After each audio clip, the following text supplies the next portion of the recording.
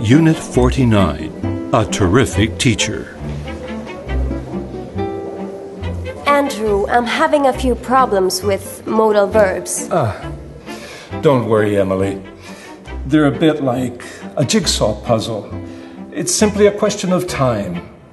You can do anything if you put your mind to it. Can you help me then? No problem. We'll start with one of the most common verbs. The verb can expresses ability or permission. I can play tennis, or can I go with you? And what about may and could? Use may or could for permission. May I come in?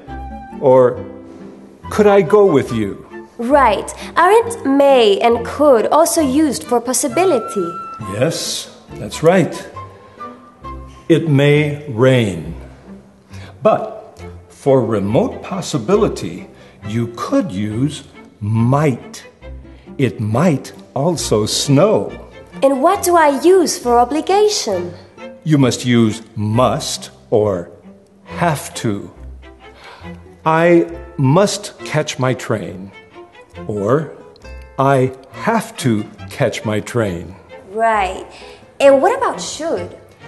You should use should for giving advice and recommendations. You should drink more water.